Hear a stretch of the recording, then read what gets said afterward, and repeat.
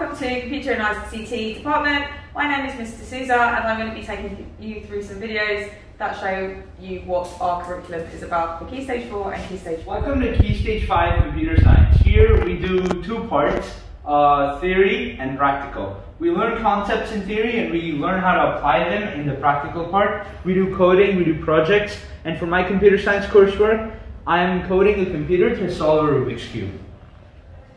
We have to understand a lot of theory concepts and use them and apply them in the coding part so we can actually debug the program and actually use it in real life.